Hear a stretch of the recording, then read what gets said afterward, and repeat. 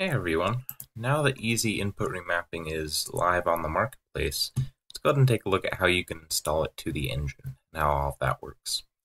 So now that I've got the plugin, I purchased it, let's go ahead and look at how you can install it to the engine.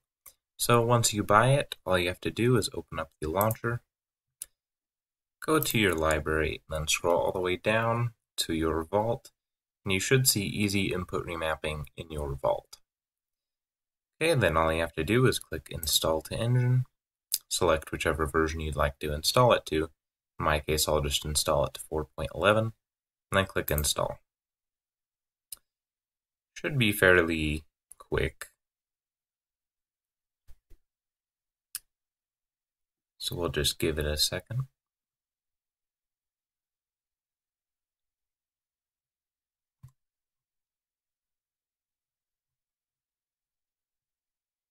And while I'm doing that, let's go ahead and download the demo project. So if you come to the marketplace page, you can just scroll down and you should see the 4.11 and 4.10 demo projects.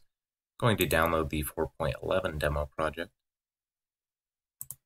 And I'll open that up and extract that to my desktop. Okay. And now you can see it has installed. So let me just go to my desktop, look for the folder. Let's see, right here. I'll open that up. And as you can see, we have our project here. Let me just open up the project. And it should load up fine now that we have the plugin installed. Okay, loaded up fine. We can play, we can move around as we should be able to. We can rebind the keys.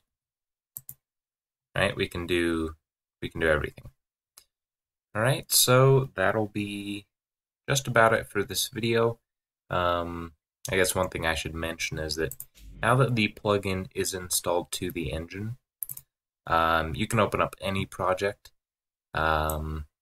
For example, I'll open up AI Workshop, and I'll just show you that the plugin is indeed available. Actually, let me make sure that's 4.11.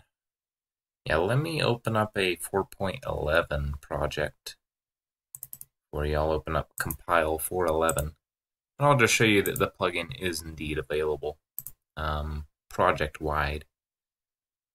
Alright, okay, that's opened up. Let's go ahead and make a new blueprint.